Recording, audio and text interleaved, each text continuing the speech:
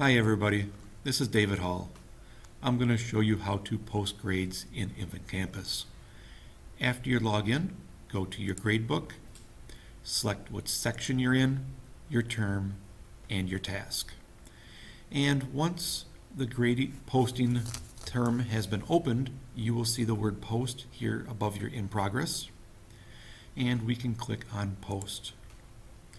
The new post grades window pops up, and just make sure that the information is correct where we're posting to the correct term and to the correct grading task.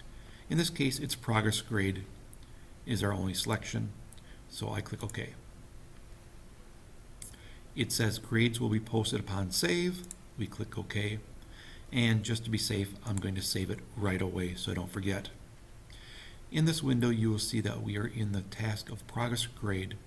Therefore, your assignments will not show.